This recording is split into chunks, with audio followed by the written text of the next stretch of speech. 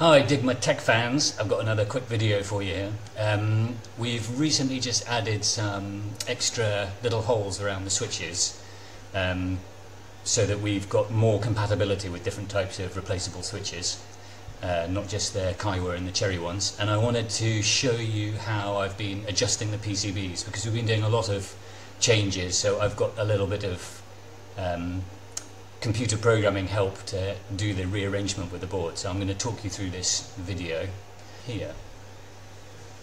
Okay, so here you can see after I added the new holes for the keys, the diode there I've just highlighted is interfering. So if we push the key in, it's going to have a problem with the diode.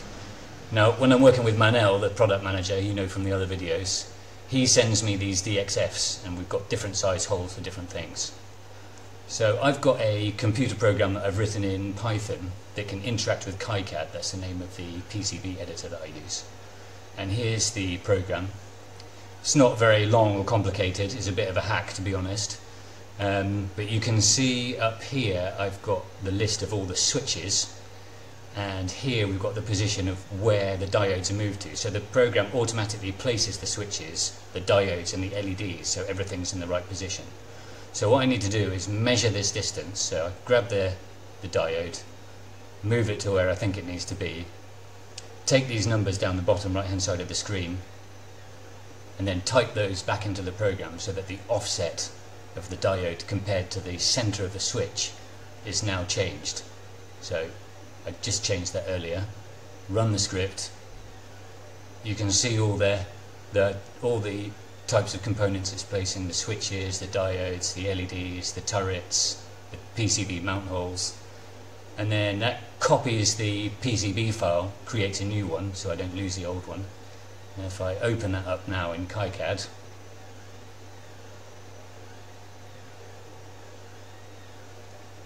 you can see not just that diode but all the diodes are now perfectly in the right place.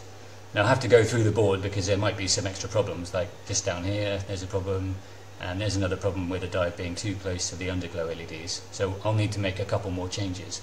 But because we're having to do this kind of updating a lot, it makes sense to have a program so that when we make these changes for the left and the right hand side, I can very, very quickly lay out all the components and make sure everything's in exactly the right place. If you're interested to learn more about the Raise keyboard, you can click the subscribe button. Or if you're interested to purchase one of these beauties, you can head over to our website at dygma.com.